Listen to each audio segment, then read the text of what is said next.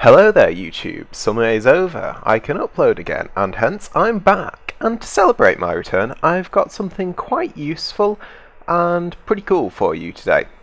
Just to show you, this is a flat wall, not connected to anything.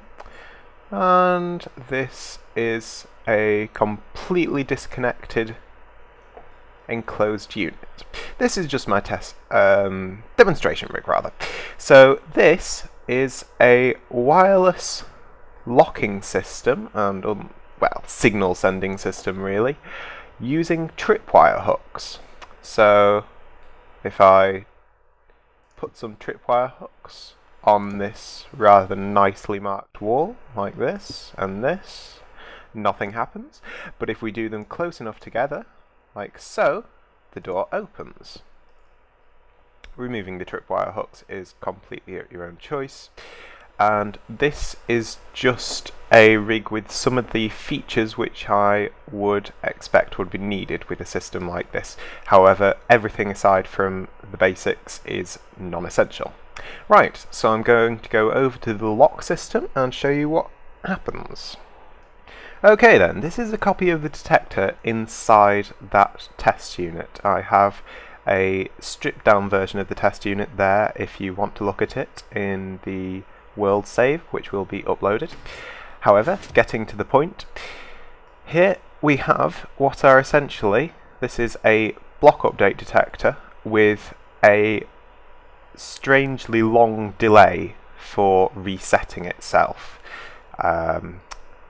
It will reset itself as when this piston is extended, as you see. The update of this redstone wire updates the piston head, which causes it to retract. So this is a block update detector with an 8-tick delay. Now the reason for this is it allows you to update both of them at the same time and have them both on at the same time, and here we just have an AND gate leading to this RS NOR latch which hasn't been reset. The reason to have two of them is, as you can see, some of the block update detectors are randomly extending, and this is a feature, or a problem rather, with the whole tripwire messaging system. Anyway, if I put a tripwire hook on this block here,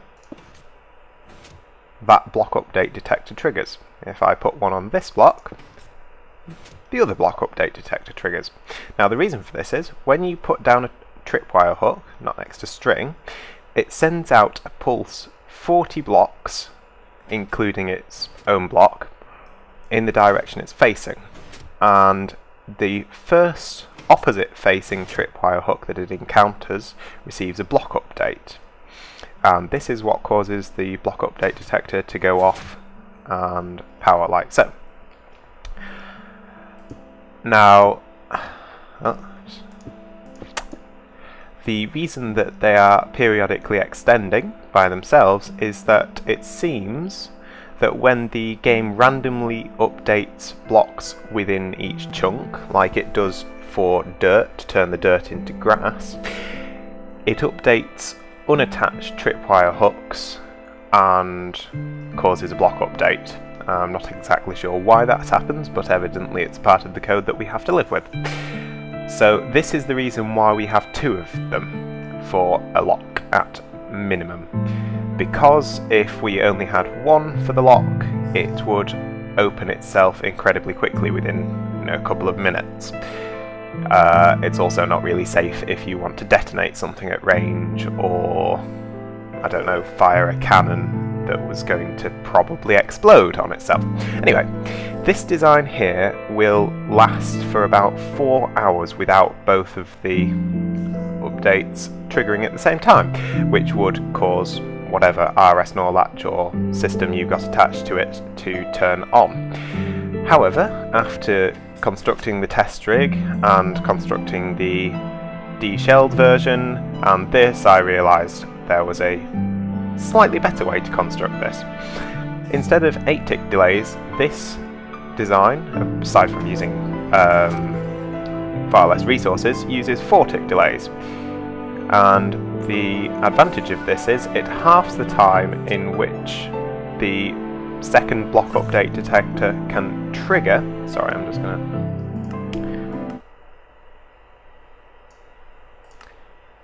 And that means that you double the amount of time, essentially, I believe, unless I've done my probabilities wrong. Please inform me if I have. Doubles the time that it takes for the entire detector to trip, which means this takes 8 hours, and it functions properly as normal. However, as I just forgot there, you can't place the tripwire hooks individually, you literally have to do that. And there we go, that's activated. You could increase the length of these repeaters by 1, and that would allow you to place them separately, but it would also make it slightly less secure. This is the design that I'm going to build in the tutorial section of this video. I shall have a link in the corner for you now if you wish to go straight there. And this is the one I'd recommend using, because if the chunk is loaded for 8 hours, then you're probably going to be in it. If, however, you're on an incredibly active area of a multiplayer server that's loaded a lot and you're not going on particularly frequently, this design's the one for you. This one will take about 20 days of continuous loading before it triggers once, because of the extra tripwire hook requirement, and it works, as we can see. The AND gate has activated and the RS NOR latch is set.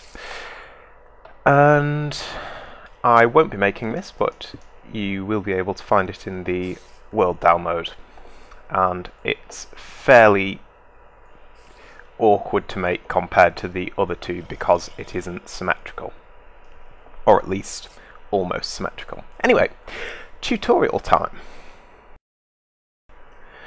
Okay, these in my hotbar are the materials which you will need to make a trip pulse detector, which is the name I'm giving to this build because it has no name as of yet. So obviously these won't reduce as I'm in creative, but anyway, I'll show you how to build it. Right, so we shall start off with the iron, which you want to place like so, and then one block here, one block here, and the others want to be here. Now you want a repeater here on 3 ticks and here on 3 ticks. Flipping these from side to side doesn't change anything at all. Want redstone dust here, here, here, here, and at the end here. And now redstone torches here, both of those, and here. Now we put the tripwire hooks in here, and it's going to be impossible to place the pistons without blocks really, so we shall put one piston there with a block on the end of it, and another piston here, and a block on the end of it. The only thing left is a redstone torch on the end, and you're done. That is fully functional. We can test this out. As a display, these don't have to be at the same distance. Okay. For a display we are going to need to put an RS NOR latch here to check that a pulse was sent, otherwise we won't be able to tell. Of course, that was rather silly of me. Right, so if that latch turns on, it's working.